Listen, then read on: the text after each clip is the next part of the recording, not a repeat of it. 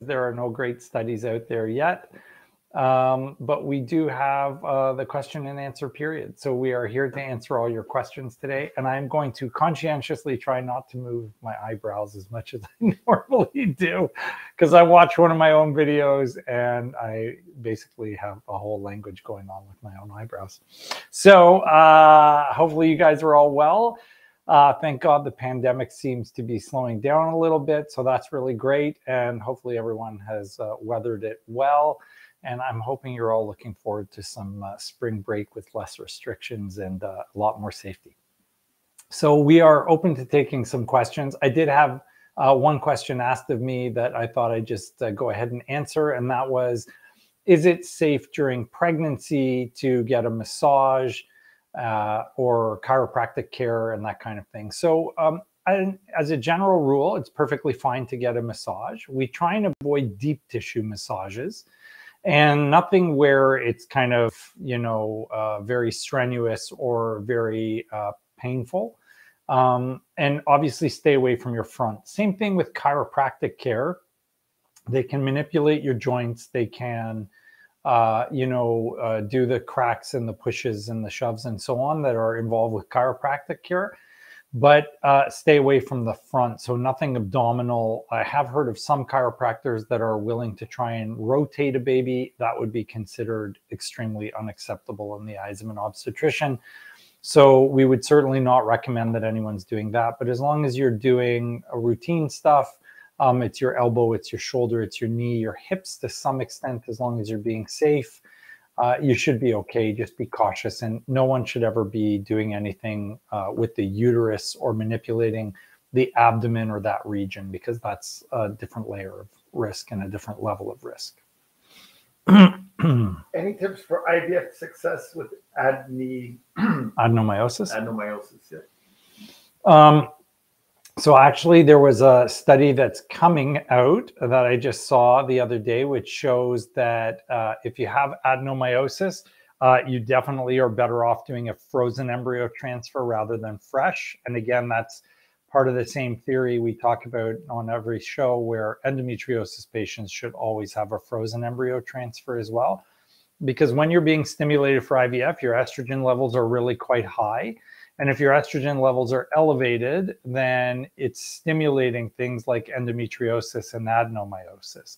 And if those things are stimulated, then the chances that you are going to experience a greater degree of inflammation and immune reactivity are certainly higher. And if you're getting a greater degree of immune reactivity, then you are definitely going to find that your chances are lower. So in order to simplify that or minimize the chances that that's going to happen, you always want to do a frozen embryo transfer where there's much lower estrogen levels, and you're going to have better success. In addition, things that will reduce the overall inflammation caused by estrogen to adenomyosis are critical. So we would advocate for doing 3 months of Lupron and letrozole at the same time. That's being shown clinically to be beneficial, and we have a video for that. So we can probably put that link up on the final version of this, and you can click that to watch it. And then on top of that, if you have the supplements that can help, that's really great as well. So we would recommend you use NAC, you use curcumin, which is turmeric powder, and you use coenzyme Q10. And there's a very, very recent study, just I think I saw last week, which is up and coming as well, showing that resveratrol, which is another supplement, can actually be beneficial for endometriosis patients. And you can take it as just a supplement. So you can use that as well. And that's probably going to help with adeno if it helps with endo. All right, we're going to YouTube. Mm-hmm. How long does it take to HCG to improve male fertility? So that's a great question. It takes a bit of explanation. So first off, the simple answer to your question is sperm takes 75 to 90 days from the time you start producing it till the time it's ejaculated. So anything you do today as a male, you'll see the results of in sperm between 75 to 90 days. Now, if you're using HCG, you're probably using it to increase the count of the sperm, and that's going to take 90 days because you're not going to see anything sooner. If your issues are with motility or progression, You can get some benefit from vitamins, and that won't take 90 days because the benefit for motility can be while the sperm's already there. But for things like shape, which is morphology, and for things like the count of the sperm, you definitely want to wait 75 to 90 days. And the other part of it is HCG actually only works if the male has low signal coming from the brain to the testis. So if your LH and FSH are low, HCG will be beneficial. But if your LH and FSH are normal, you probably will not see much of a benefit from doing HCG therapy. So that's important to note as well, because I spoke to a couple today where they were using Clomid to try and improve the sperm. And when I asked what their hormones were, they actually didn't know. So I applaud them for trying the Clomid, but the problem is I didn't know if it was helping them or not. So I couldn't actually tell them if it was beneficial. So you got to make sure that you know what the hormones are, because the medications may be really wonderful and helpful, and they also may be of no value to you at all. So make sure you know if you're eligible for using it before you try. What are the stats, costs, and process of how Fertility testing works? So Fertility has a whole realm of testing. There's a whole range of different things that they do. So they have female testing, and then they have male testing. So on the female side of things, they mainly focus on immunological testing and infectious testing. So let's take each one of those. The immunological testing is simple blood tests, and they're looking at things like T helper cell ratios. They're looking at things like HLA subtypes for the DQ alpha gene. They're looking at your NK activity. Those are some of the things that they're looking for. So all of those, they will examine through your blood, and they give you these very detailed reports that tell you, not only what's wrong, but whether or not it can be neutralized by things with like intralipids. And in their summary, I've asked them to give us kind of a detailed report of what they would recommend treatment-wise, which they do, and it's really quite good. So I'm very fond of getting their reports because they work well. In the infectious end of things, they're doing a vaginal swab and a collection of your menstrual blood, which you do it on your own at home, and then you send it to them, and they analyze it for the DNA of various bacteria and viruses in the swab and in the menstrual blood. From that, you then know how to target specific therapies to eliminate or at least drastically reduce the infections. And by drastically reducing those infections, you're hopefully significantly improving your chances of success by replacing bad bacteria with good bacteria. Is that important? We have videos on that too. So check out the YouTube channel. And on those videos, we went through the data, which shows very clearly that the vaginal microbiome and the uterine microbiome actually play a very significant role in your success. So fix the bacteria, you're going to get a better chance of pregnancy. On the male side, they have sperm DNA fragmentation testing, which is a bit far for us to use here. So we don't send our sperm DNA fragmentation to them because we just do it in-house. Or anywhere in Ontario for doing it in Canada. And then they also have infectious testing for the sperm, where they actually see if there are infections in the actual sperm. So I don't know of anybody that does that. It's very cool, but actually there's absolutely no scientific data to suggest that it makes a difference. One would imagine that it makes a huge difference, because if there's bacteria in the sperm and the sperm's going in the egg, you're actually starting out life with bacteria in the embryo. So that's not a great idea, but we don't actually know that that's a problem. And maybe that goes on all the time and we're just unaware. So the data, it needs to be developed to answer that part of the question. We have had some guys where we recommend it just to kind of get some answers, but at the moment it's like really cool information without a really great use for it. Hi, Dr. VNT. I have two questions. What are your thoughts on LDN, low dose naltrexone? Yeah. Mm-hmm. Also, my doctor prescribed metformin for me because of age. I do not have PCOS. I am an older woman. Which is better for older women for a frozen DE cycle? Letrozole versus estradiol? That's the question. Wow. Okay. That was 3 questions. Yeah, it was big.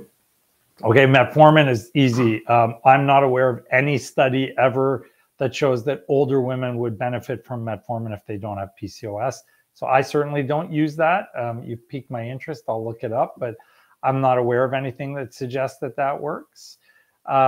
In terms of the letrozole or estrase, it's definitely letrozole, and it has nothing to do with your age. That's true for everybody. So the less estrogen you use, the safer off you are. So that's really important. And then the first question was LDN. Oh, low dose naltrexone. There is some data showing benefit to low dose naltrexone. I should probably use that for the topic for next week. So there is some data that supports its use, but it's not very strong, and it's mostly actually in PCOS women.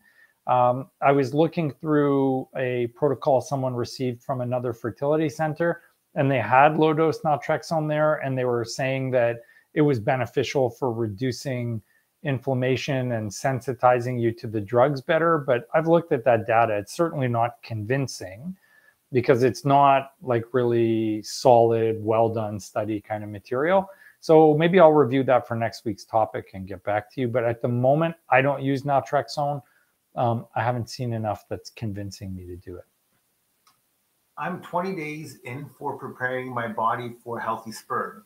I stopped smoking. I started folic acid, zinc 25, metformin, vitamin C 2,000 milligrams, selenin, vitamin D. Any other suggestions? I have 3 months till we try to conceive.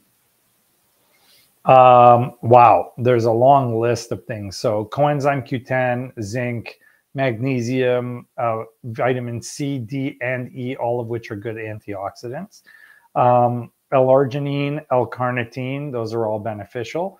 And there's millions, literally, of other ones. But what we normally recommend is just take one of the combined vitamins, because trying to take it separately, you actually end up spending more on each individual vitamin than you will on just buying a product from a company. And I don't really care which company you use, because we don't promote one over another, but it's easier to just buy it as a bundled vitamin. It's actually cheaper to do it that way too. Hi, Dr. V.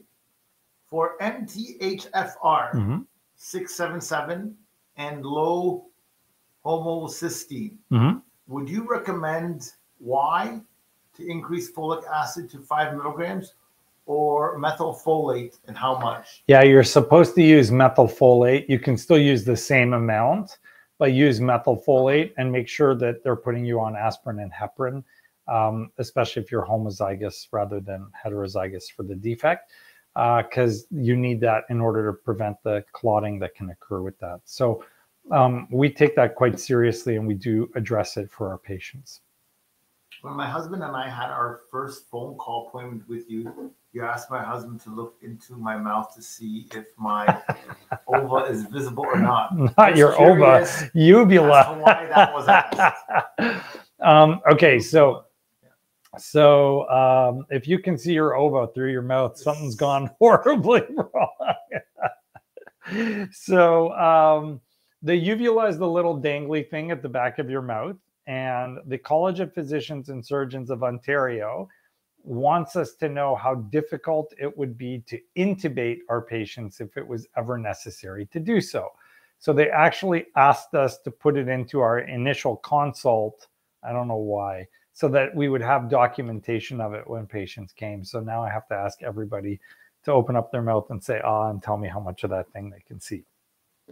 So that's the only reason we do it. And it's funny now, and everybody sort of likes doing it because they think it's hilarious. But we have to do it because the College of Physicians and Surgeons of Ontario mandates that we ask it of our patients. For their safety. It's for your safety. If you're coming here for IVF, when we make you drowsy, what will frequently happen is you lose control of the muscle strength in your mouth, and your tongue will slide back and it'll obstruct you. And so what we then find is your oxygen saturations can drop, and we got to be able to handle that. The closer your tongue is to the roof of your mouth, the faster and more severe that occlusion is, number one.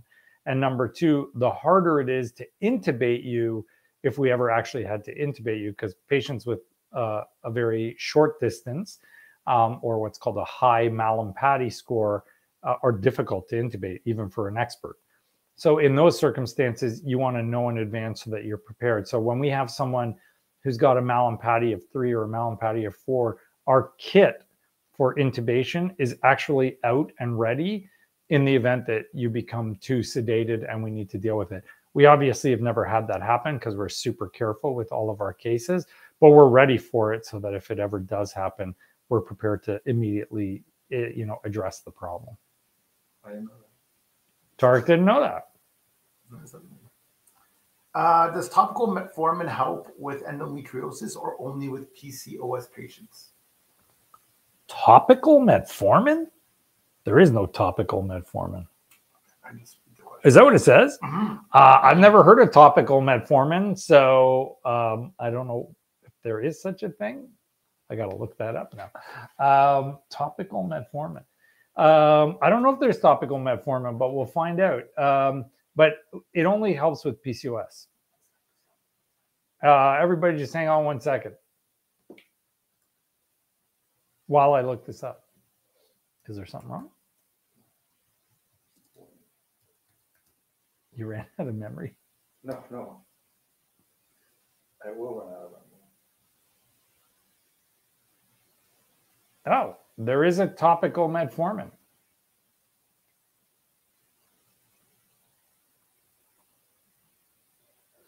Are we good?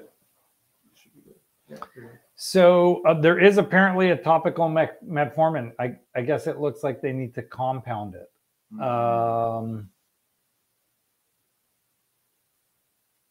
15th of December 2020. I'd never heard of it before.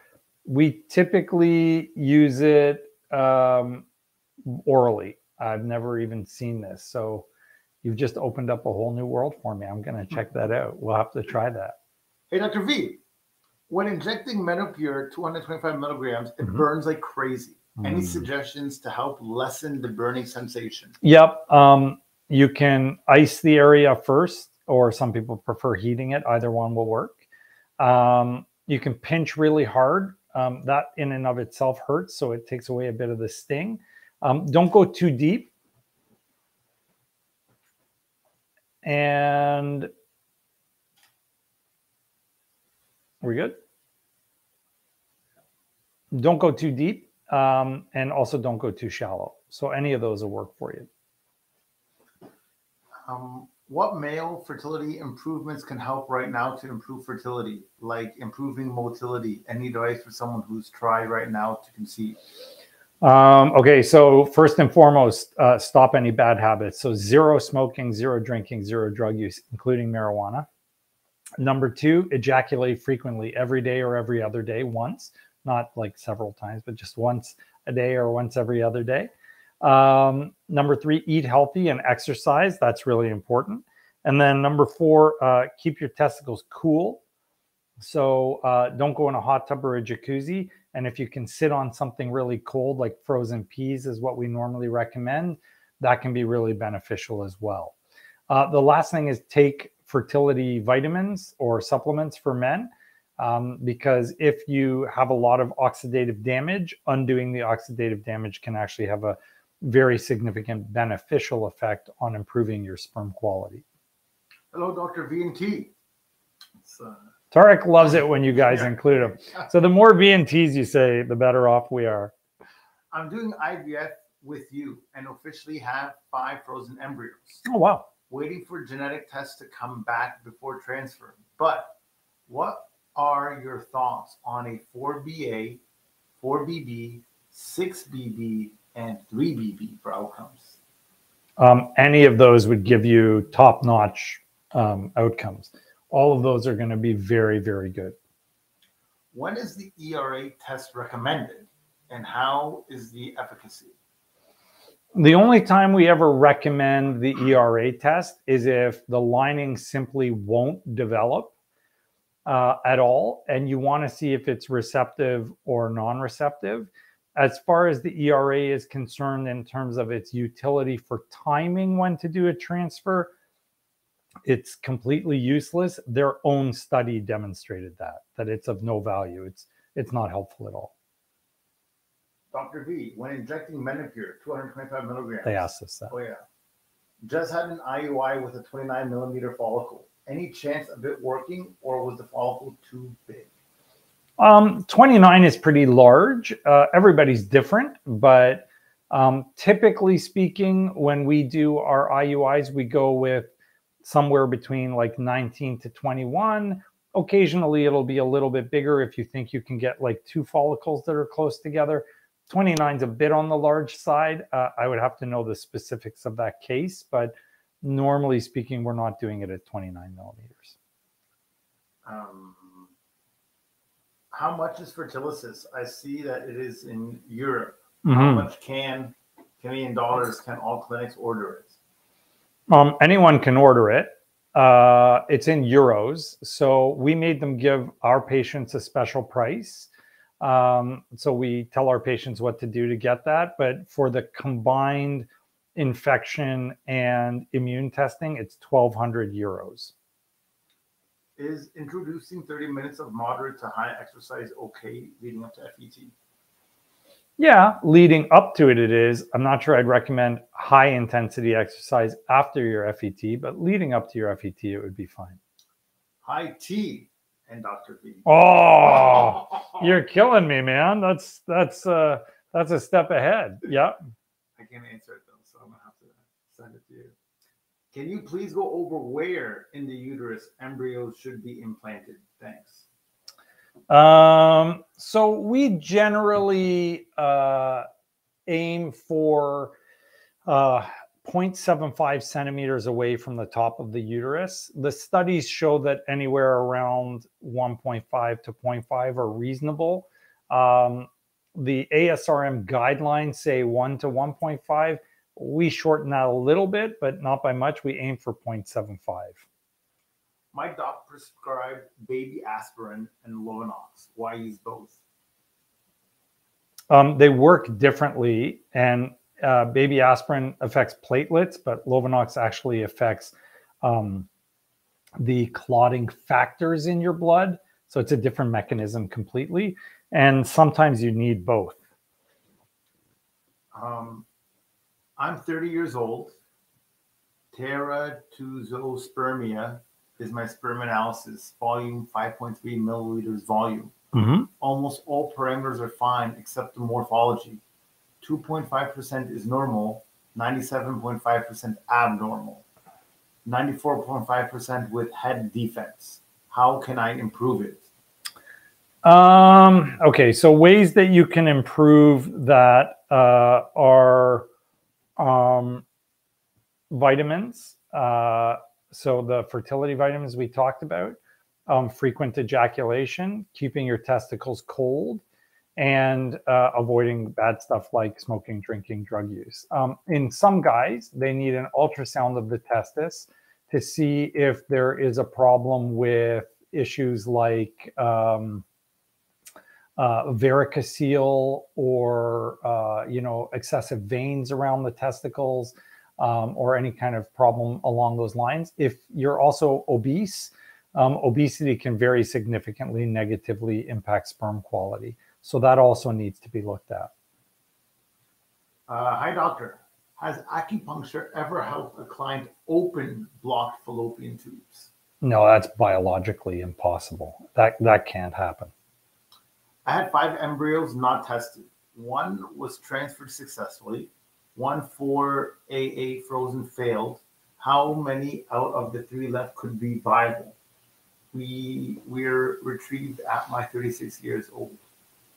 So she's 36, and then she had 5 embryos? Mm-hmm. Yeah, correct. Were they genetically tested? Doesn't mention. She said she had 1 that was a 4AA frozen that failed. So at 36, we would expect like roughly half your embryos to be abnormal and half to be normal. So in that circumstance, you're aiming for having, some of those 5 be normal. Like we would think 2 or 3 would be okay, hopefully. So yeah, I mean, that's a situation where we would think there's a very high chance of success. You probably just unfortunately picked the wrong embryo. People get too stuck in the idea that the 4AA is the best embryo and that you know, a 5BB or a 5AB is not the same, or whatever the numbers are. The best quality embryo is not necessarily the one that's genetically normal. So there are many instances where we'll send a 4AA and it'll come back being aneuploid, meaning not genetically normal. And then we'll send a 4BB and it comes back as being the genetically normal embryo, and it works. So don't get stuck on the embryo quality. You know, the important thing is the statistics. And if you've had PGT testing, that makes all the difference. If you haven't, understand that some of your embryos will be abnormal. You may need a couple tries before you, by chance or by luck, get to the normal one. If you decrease your BMI before a FET, does it increase success even if the embryos are from a time when your BMI was higher? Yes, absolutely yes. And that's a great question. So thank you for asking that. So if your BMI is elevated at the time of the transfer, that's a major issue because it will very significantly decrease your success rates. So even if you made the embryos when you were heavier, but you're transferring them when you're lighter, you're going to do much, much better than you would otherwise. So for sure, that's important. And we would strongly recommend for anyone that's struggling with their weight to do their utmost with their fertility center to optimize their health before doing the embryo transfer, not just for success, although that's a huge part of it, but for safety of the pregnancy as well. Hi, Dr. VNT. It's like, it's official at this point. I just wanted to say thank you, Sarah and your team at VRC, after canceled FET in the fall due to thin lining and difficult second FET prep with lots of meds and adjustments. And after 34 days, my lining has thickened, and we're transferring my one and only euploid embryo tomorrow. Awesome. Thank you for all your diligence. Well, thank you for sticking it out and for being a hero and waiting until everything was right before we went ahead. So awesome on you. That's great. That's really, really good. For those of you that are struggling with the thickness of your lining, there are lots of things that can be done for that. So we are, you know, helping our patients get there. It can take some time, which can be a struggle and a challenge, but we can eventually get most of the patients there. We even just recently, last week, in fact, received our PRP machine. So we'll now be doing PRP for the patients that need it as well. And that seems to be very beneficial. So, hi, Dr. V. Thoughts on natural FET for PCOS after multiple failed medicated cycles? I got nothing against the natural FET. Natural FETs can work quite well. Medicated FET with PCOS is kind of counterintuitive because you have high estrogen levels and then we're giving you more estrogen. So we use letrozole, and in a PCOS patient, that's probably the ideal thing to do, even better than natural, but natural would be a very reasonable approach. I got no arguments against it. I would probably say letrozole would be better. Letrozole and metformin. Letrozole and metformin and supplements would probably give you your best bet. Again, if weight's an issue, that has to be addressed as well. So there are a number of factors that go into making sure any FET is ready and is appropriate. And it's not just a matter of, hey, take this pill or take that drug or let's try natural. It's a very holistic approach that is necessary to make it work. Hey, Dr. Victory, just wondering if you have any support groups for weight loss. I saw one of your patients on Instagram have good success with PCOS and trying to lose weight. Do you know how she did it? So we actually counsel our patients about the 3 elements of PCOS that are critical to helping them. And then we also have resources that are helpful as well. So I'll go through the 3 resources, and then I'll tell you about, or the 3 sort of, approaches, and then I'll tell you about the resources as well. So number 1, most PCOS patients, not all, but most PCOS patients, we will use letrozole and metformin. And that combination helps get them regular, helps improve their metabolism, reduces cancer risks for sure. So that's a very reasonable approach to things. Once you're improving your metabolism, it actually can be very helpful for your weight. Most people on metformin will lose some body fat and bring their weight down a little bit. Number 2, we use natural supplements. So inositol, NAC, and coenzyme Q10 have all been proven to be useful for patients that are struggling with PCOS. So if you've got PCOS, you want to take a natural approach, those are great supplements to use. And then the third approach is a combination of healthy diet. I don't like the word diet, but a healthy diet, and it has to be split across 6 meals a day. So breakfast, snack, lunch, snack, dinner, snack. So make sure you're trying that routinely and keep your calories very low, 1,300 to 1,500 maximum. And then you need muscle building exercise. So that would be like HIIT training or weights. Going to the gym and getting on a treadmill is useless. Going for walks is useless. Don't do that. You need to do something intense. So we normally recommend P90X3 or Focus T25. Those are great workout videos that will really help you. So you can try that. If you need more, we have a nutritionist on staff, so we'll introduce you to our nutritionist. There's a physio clinic with exercise right next to us who are our partners. So we send some of our patients there. So we have as many resources as possible to help our patients. And PCOS is so common, you have to have a really robust program to help those patients because that's about 20-25% of what we see. So we made sure we had every single possible base covered. And we encourage our patients. I never tell people, I won't get you pregnant. I'll say, let's come up with a plan. Let's work together. Let's do what we need to do to get you to where getting you pregnant is easy and it's safe. And that's the best approach to things we find.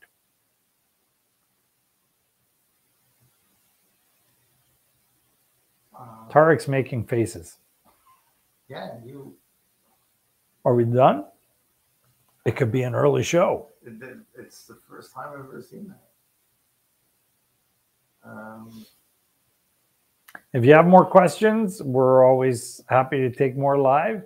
This would be the first time ever we would be done this early. So, honestly, with polyps in the uterus removed 3 times, IVF is possible. I believe if planning with IVF. If you've had polyps in your uterus and they've been removed, as long as there's no scarring in your uterus, there's no reason why you can't do anything fertility-wise. So IVF would be fine. Yeah, I mean, you never want to do IVF with polyps there in terms of the embryo transfer. You can do an egg retrieval, but you don't want to do an embryo transfer with the polyps there because that can be quite harmful. Or reduce your chances and increase your risk of miscarriage.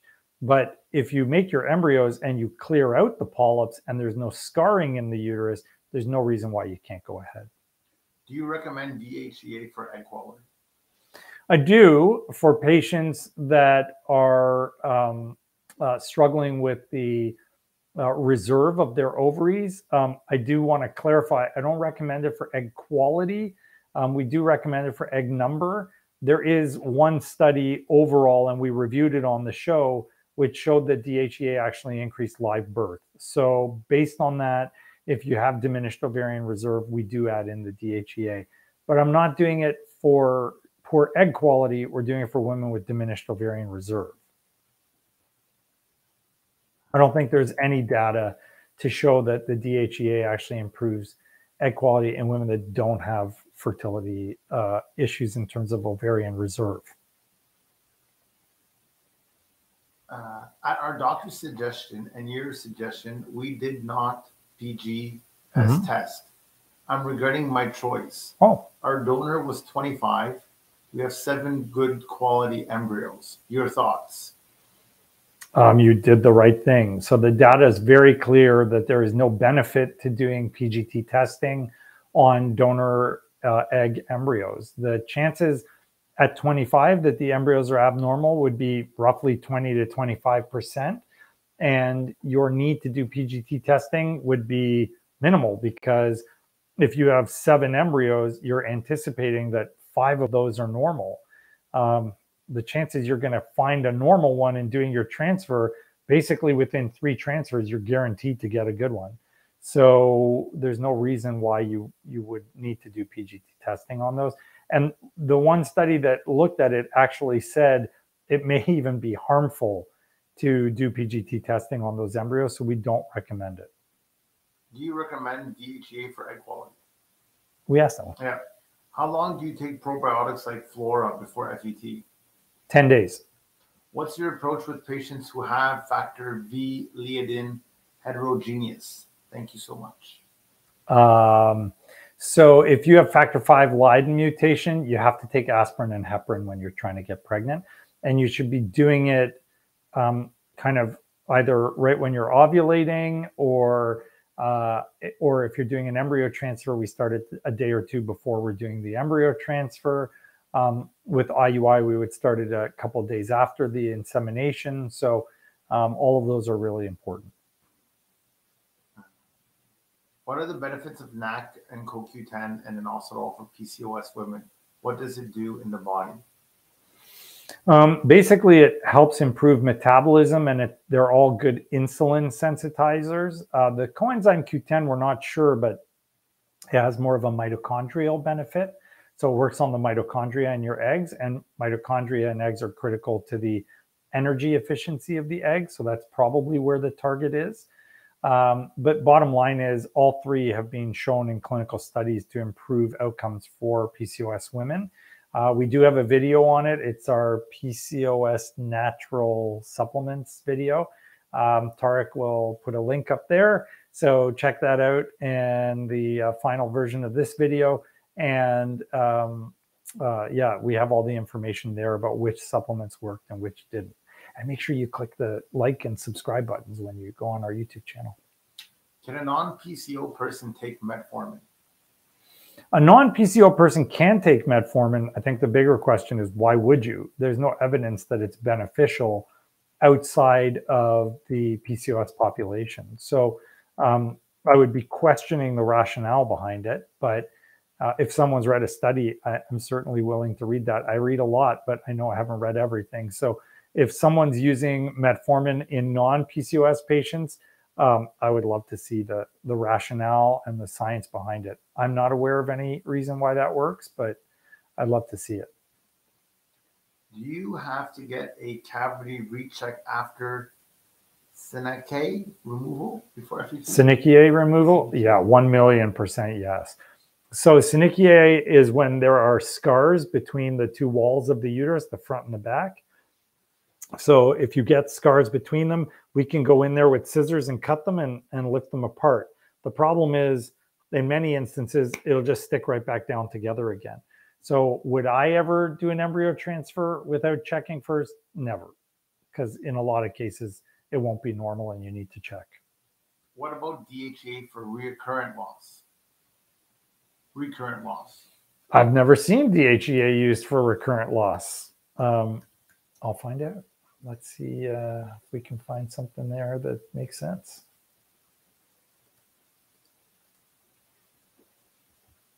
DHEA and recurrent loss. DHEA and recurrent pregnancy loss.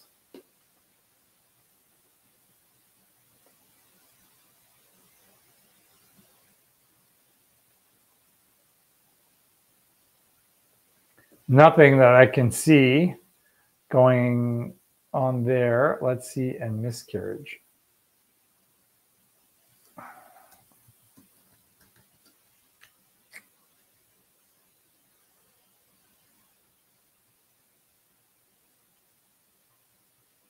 Nope.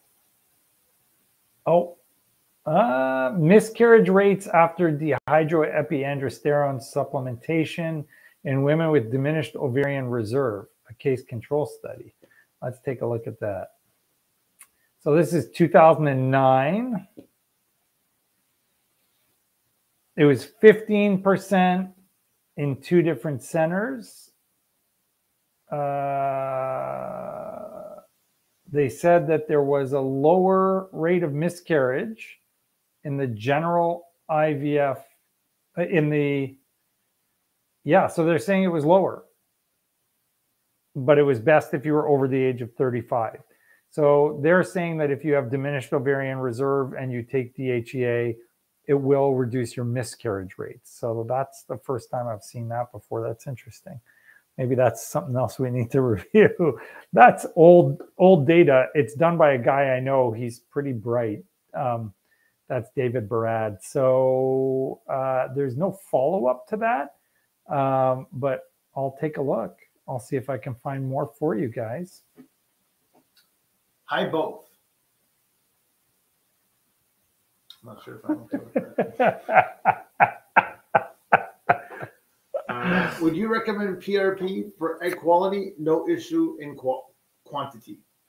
No, there's zero evidence that it helps in egg quality. And don't forget, that's an intra-ovarian injection. We're not even sure if it's safe. So we're doing it into the uterus, but we're not doing it into the ovary. Yeah, not yet. So there's no data that it improves egg quality at all. There's data that shows that it can drop your FSH and increase your AMH levels a little bit, enough to get people to maybe make 1 or 2 eggs. And there's one study that shows that there's about a 8 to 11% live birth rate associated with the use of PRP intra-ovarian injections in women with diminished ovarian reserve. But there's nothing that shows that it improves egg quality in women that have normal ovarian reserve. So I would definitely not recommend that. So as soon as I made the comment about the hi both, I got a question. Hello, Dr. Victor and Tarek! Exclamation mark. I have an umbilical hernia and need to get a laparoscopic surgery to remove endometriosis. Is it possible to perform the surgery? Thanks. Is it possible to what? Perform the surgery. Oh, yeah. I mean, most of the time we would just get someone to come in and fix the hernia and then go through the hole that they've created, do your surgery, and then repair the defect. So you need a general surgeon or a really skilled obstetrician gynecologist that knows how to deal with an umbilical hernia. But that's an easy thing to fix. That's not a problem at all. Is it beneficial to reduce caffeine while trying to conceive? So there's data that shows that 1 cup of coffee per day for men, 1 to 2, is actually beneficial, and more than that is detrimental, because a little bit will speed the sperm up, but too much and you kind of actually reduce blood flow. So 1 or 2 cups is good. More than that is bad. For women, there is a miscarriage risk associated with caffeine use. So we tell people to limit it to once a day. Hi, Dr. V&T. Can you shed light on causes for secondary infertility and how common it is? Why does it happen? Do you want to take that one? You know, as I was reading it, I thought to myself, I can do this. But why does it happen? Stop me. That part of it. So secondary infertility is when you've previously been pregnant and now you're struggling to conceive again. And it doesn't necessarily have to be that you delivered a baby. It just has to be that you were previously pregnant. So in the case where you have secondary infertility, the causes are actually no different than normal. So in a normal circumstance, it's the guy or the girl or both. On the guy's side, how many sperm are there? How many of them move? How fast do they move? And how many of them are normal or not normal? On the female side of things, it's, are you making an egg? Are the sperm and the egg meeting, and is everything normal inside you? Are you making good quality eggs? And then sometimes we genuinely don't know what's wrong. Certainly if it's secondary infertility and you've had a child, one of the common things, and I dealt with this today with one of our clients, is a lot of people just aren't having enough sex. So sometimes you just need to find the time to be intimate, because if you're not ejaculating often enough, A, the sperm quality is terrible, and B, you're not going to get it there when you need it to be there, and that's a problem. So, you know, there's all sorts of different reasons, but there are some that are simple and easily fixable, and some of them require us to do investigations and figure out what's wrong. You're not leaving. I think people got nervous. And they like piled on. Stay here. All right. Is Depot Lupron for 3 months fairly helpful for endo patients going for transfer? Any stats on this? So Depot-Lupron with letrozole together is thought to be beneficial for endo patients. And there's a study we reviewed on the show which showed that if you use Lupron and letrozole together for 3 months in patients with unexplained failures, that their success rates drastically improved. And the theory was that most of those patients had endo, And that's why they were seeing the improvement in that group. So we don't have hard data, but it looks like it's entirely reasonable. And you can see that also on our YouTube channel. It's the letrozole. God, I got it. Letrozole. Okay, I'll get it. No, it's letrozole and Lupron together. Oh, I saw it. I know that one. I think it's got pink in it. What are the benefits of acupuncture during the egg retrieval and IVF process? Is acupuncture backed by science? Yeah, so there are studies that support the use of acupuncture. And the question really is, when is it helpful? Where is it helpful? And so on. So it's one of those things that very much needs to be individualized. So, we would definitely recommend that you speak to a traditional Chinese medicine specialist or your naturopath to get information on how it's going to benefit you. So in Toronto, we use Mary Wong. She's amazing. I love Mary. She's a great resource. Here in Windsor, we use Jennifer Strong, our amazing naturopath, and we have Dr. Laura Jasmine in our Sarnia clinic. And we're going to open up another clinic very soon. So when we open up that one, we'll find someone in that new community too. So we try and find really great teammates and get them to do it. There is data that supports the timing being critical. In fact, I think it was this morning, actually, someone was messaging me saying that they had data showing that if you don't do it in the same clinic on the day of the embryo transfer, that it's actually detrimental. So there are some interesting things like that.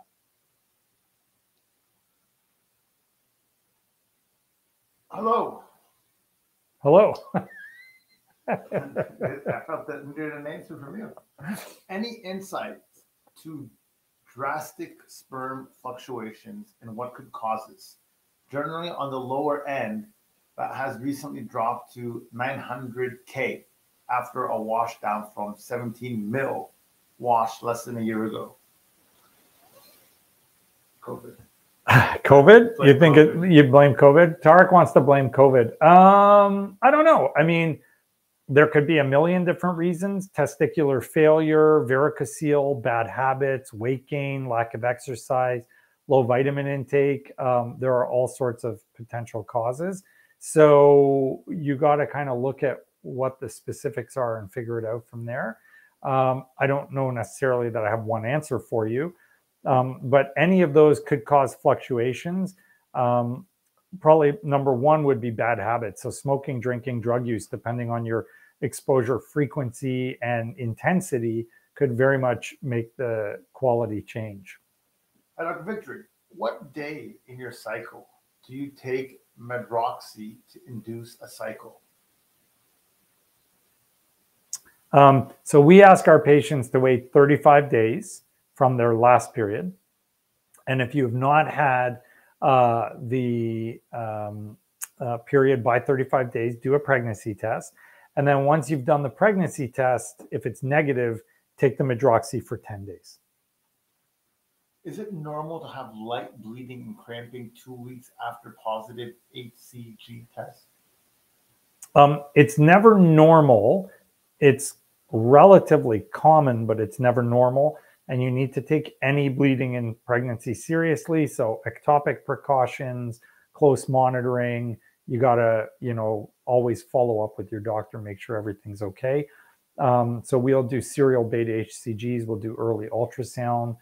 You need to be examined, make sure there's no pain on one side or the other where we would worry about an ectopic. So all of those are really, really important for you. There is a fitness movement called icing testicles, using frozen peas 3 times a day for some time. They report 30% testosterone increase. Could this improve fertility? Yeah, for sure. We tell people to do this all the time. I think I probably pioneered the frozen peas thing. Yeah. Don't eat it. Yeah. And then I tell everyone, just don't feed them to anyone but your enemies. So, yeah, I mean, it definitely improves fertility. We talk about it every show, right? Every show. Yeah. So frozen peas, every show. Sit on frozen peas and it'll improve your sperm quality for sure. So no frozen peas, no car heater. It should be okay. No, yes to frozen peas. Yes, frozen peas. No to car heater. Yeah, exactly. Yeah. Keep it cool. Mm-hmm. Is Flora taken vaginally or orally? Is Flora the name of the brand?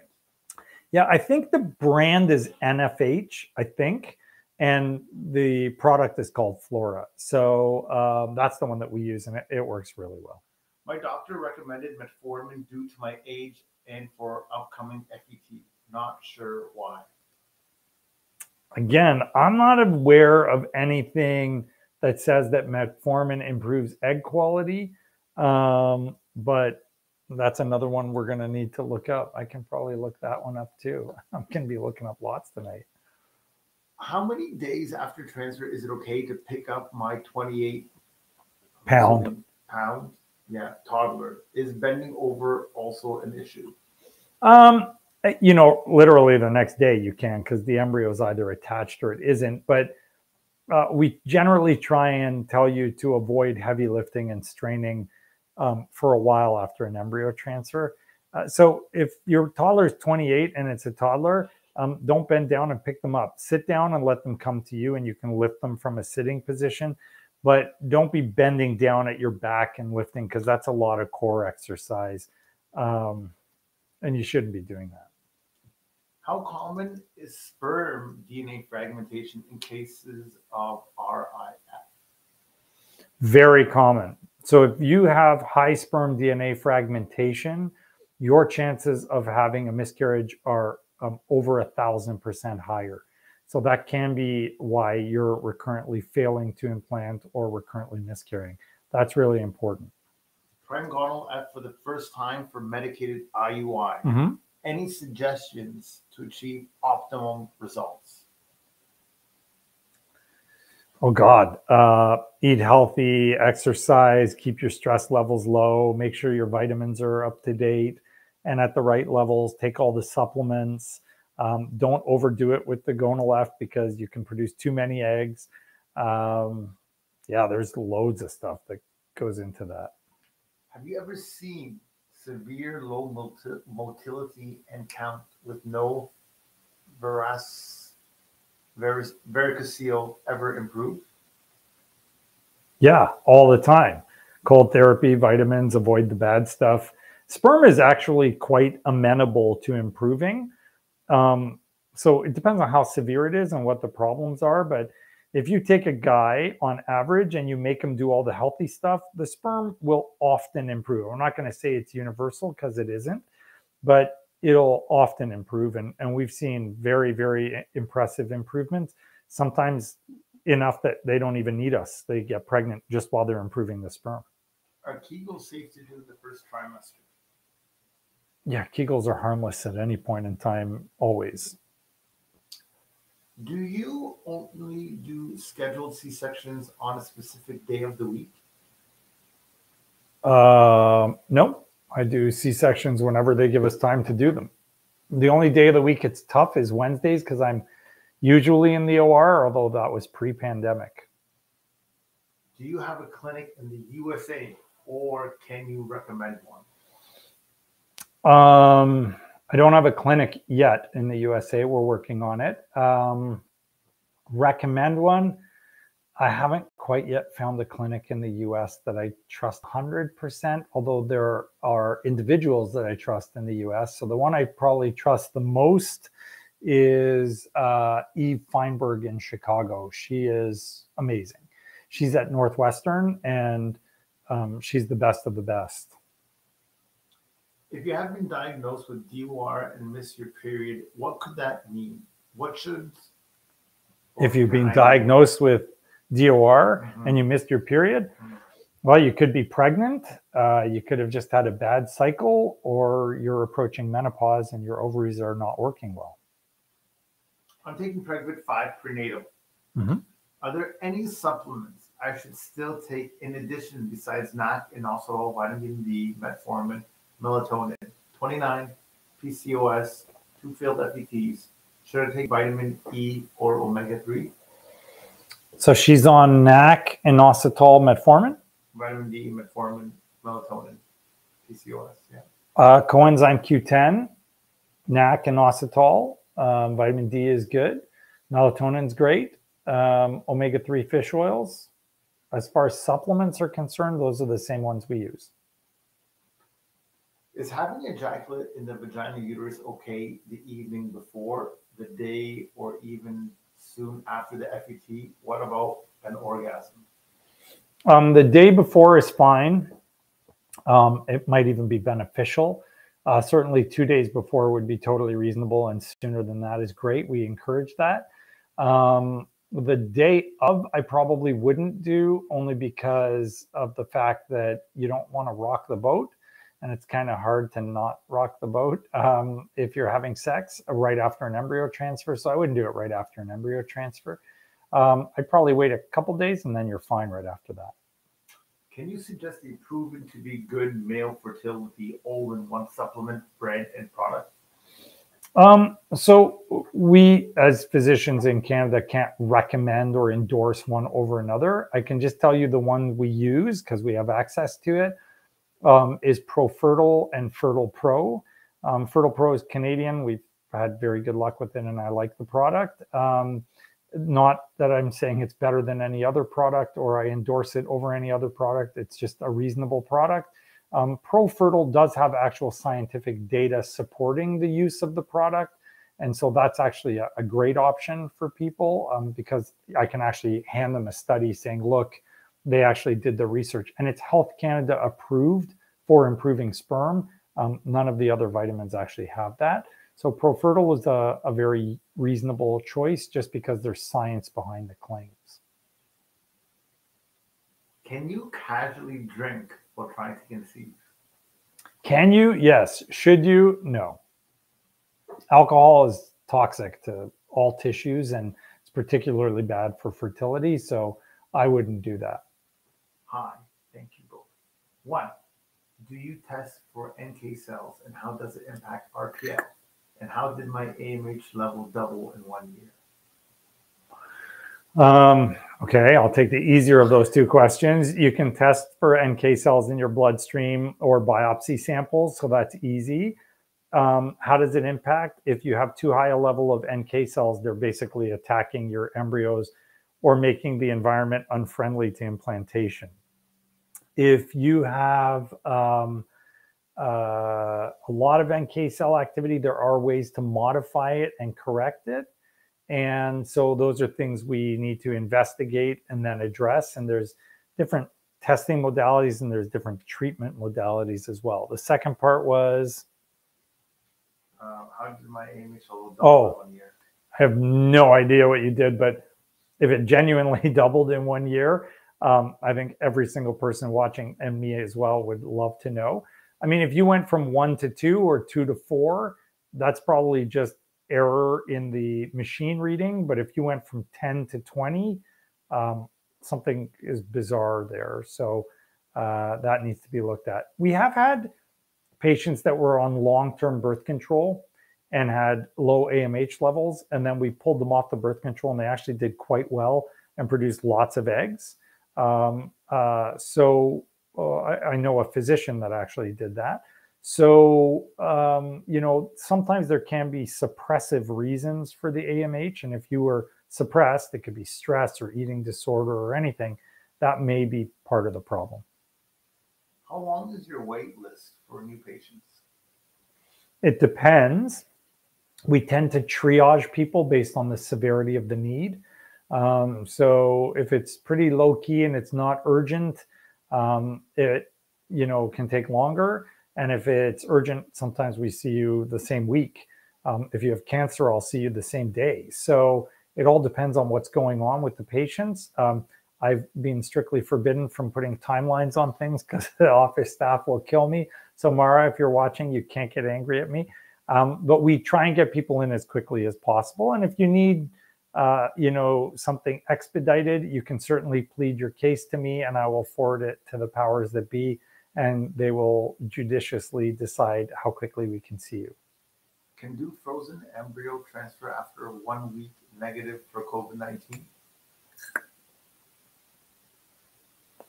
In other words, you had COVID-19 and a week after you tested negative, you want to get your embryo transfer, there's no way I would let my patients do that. You need to wait like 2 months, in my opinion. So I would wait, because your immune system is still very active, producing antibodies and recovering. That's the wrong time to do an embryo transfer. This time, would you agree we are skipping PGTA? Is there a second part to that question? I don't have the rest of that question, so I can't answer. And it's 9. Me either.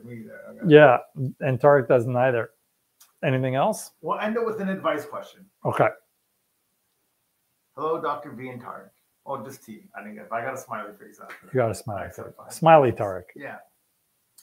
Do you have any advice for a couple who have lost the spark in intercourse after years of trying to conceive? It just feels like a chore now. I have lots of options for you. So number one, forget fertility completely and just be intimate with one another. So a lot of times that can be very beneficial to your relationship and to your sex life. Number two, communication is key for sexual function. So if you're telling each other what you like and what you don't like, it's a much better experience than if it's all silent. Number three, if you're on the guy side of things, women are not necessarily the same as men. And if you're on the female side of things, men are definitely not the same as women. So there are wants and desires from both sides that tend to run in kind of line with one another for both sexes, but there are differences. And in general, guys are more into the physical aspects of sex, and women are probably attuned more to the emotional parts of it. So guys, if you're not attuned to the emotional part of what she's experiencing, it's not going to be as good an experience for her, and vice versa from the women to the men. That's certainly not true for anybody. I'm not trying to overgeneralize, but there are studies that support the fact that that's kind of the way it's looked at in general. And then some people need to liven or freshen things up. So I'll frequently recommend people go to an adult store and find something they want to try together. There are cases where porn can be helpful, not the crazy stuff you see out there these days, but there's actually like romantic porn that's, what did one of my colleagues call it once?